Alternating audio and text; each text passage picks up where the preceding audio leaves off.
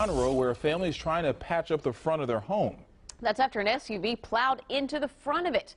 It happened on Inverness at April Waters West in Conroe. The damage to that home still visible.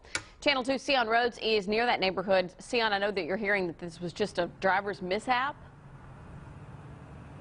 Yeah, Lauren, as is the case with a lot of these incidents, the driver hit the gas pedal instead of the brakes. This happened around noon inside the April Sound Country Club community off of Highway 105. According to the Conroe Fire Department, a 77-year-old man was getting ready to back out of his driveway when he hit the gas instead of the brakes, and that caused him to back up at a high speed, sending him across the street where he hit a tree. He then put the car in drive and accelerated toward his neighbor's house, hitting the front of that house.